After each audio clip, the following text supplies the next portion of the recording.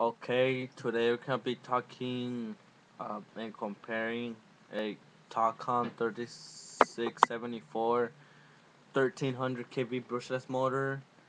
Um, is I think it's 74 millimeter in length. I don't know if it's a can or in total with including the shaft. It holds up to 6 cells, three through six through 3 through 6 cells lipo. Um, Also, we'll be installing this motor into a 36 inch shockwave.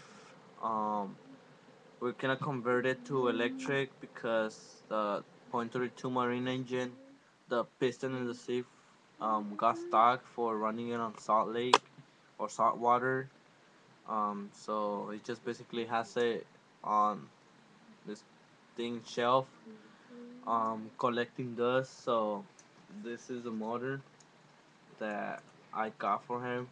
Um, we did. It was $39.99. It was $50, 54, um, with the shipping and handling fees. So it's a.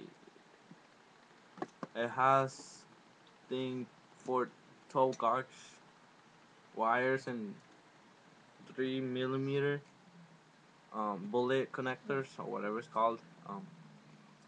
And this is the Mamba Monster 2200 kV motor, and this is the Tacon. This is I think 70 millimeter length or 74 I think. Um, they're basically um about the same size. Uh, you see the same size. Just maybe by 1 millimeter. They have the same. It's 5 millimeter shaft.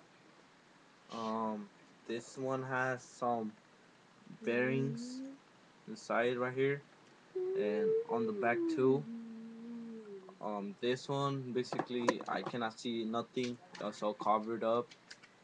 Um, and also it looks sort of I think waterproof, something like that.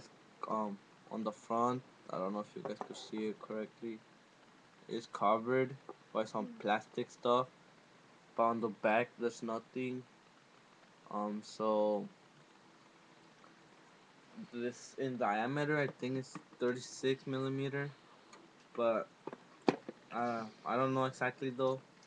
But this is the how it looks. Um, so of course this is a little bit wider, fat. Um, we were trying on putting this to the shockwave 36 inches, but my brother didn't want to risk it for putting it on the water, so we didn't. We're gonna be running a 120 amps brushless ESC. It's rated also 2 through 6 cells.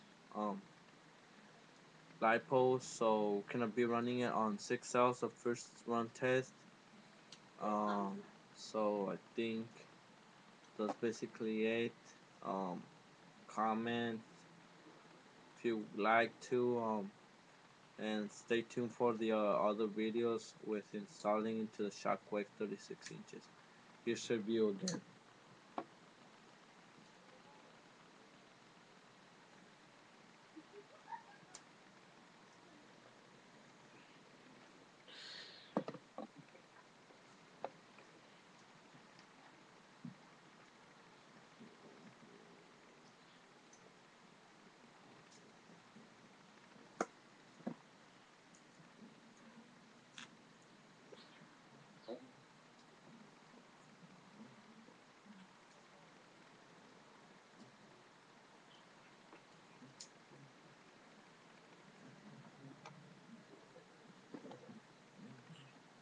No.